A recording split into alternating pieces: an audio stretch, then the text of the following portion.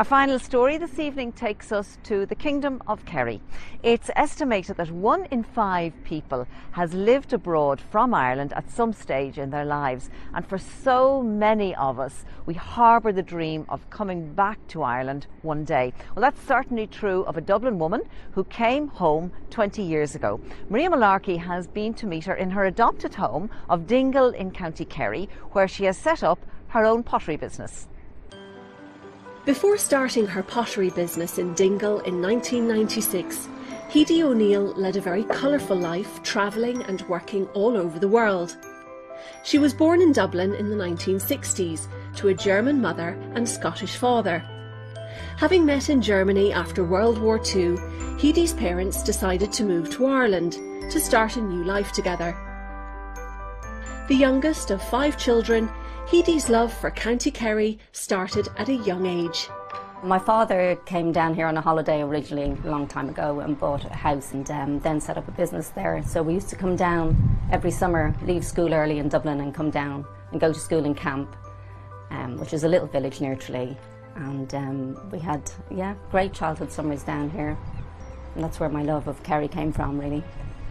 After school, when I was 17, I just went travelling for quite a few years, and then eventually I ended up in Scotland for a couple of years, one near Glasgow and another year in the Shetland Islands, which was really beautiful. I loved it there. And then after that, I ended up meeting a man and travelling all around the world with him, and then came back, and I wasn't going to live in Dingle, but I couldn't find a job. So I ended up going back to Wales and got a job paragliding. So I was doing paragliding for a couple of years, and then I had my son. So I gave up paragliding so I could be at home with him. And that's when I got interested in ceramics, when I was living in Wales. So I took it up as a hobby. But one day I was in a shop, a pottery shop, and there was one potter that stood out amongst all of them. And I loved his work. It was bright and vibrant, and his name was John Pollock's, and that was it. That was my eureka moment of knowing that that's what I wanted to do. Artist John Pollock's brightly coloured work was the inspiration for Hedi to become a potter. And last year she couldn't believe her luck when she contacted him through Facebook. We became friends on Facebook, and just a few weeks later he suggested that he'd come and visit me. So he did. And he spent a whole week with me, which was just absolutely amazing to have him there. And we spent a whole week, it was like, a whole week in the workshop, and him showing me all the techniques that he does. And it was just fantastic, it really was. Hedi has 2 children, and while her son Fionn is focusing on a music career, Alva could be following in her mother's footsteps.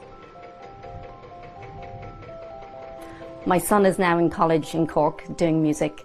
And he's got a great band called Strange Attractor. I also have a daughter, Alva, who's 11, and she's very interested in the ceramics. She's often in the workshop with me, making tiles and stuff. And I'm very fortunate because I work from home, so I'm in the workshop, and if she's off school or anything, it's very handy. She can be in there with me, or I can keep an eye on her. Oh, that's very pretty. Well done.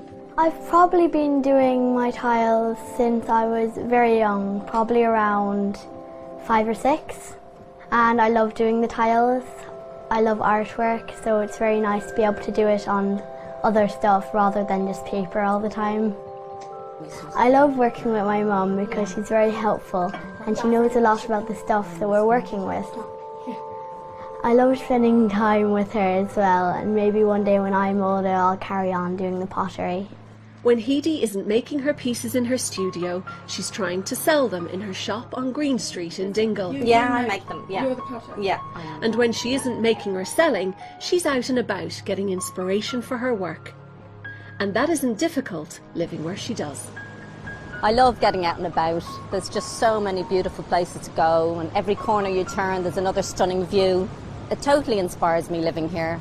Just the colours in the landscape, the gorse and the fuchsia and the Montbretia. I feel that it comes out in my pottery.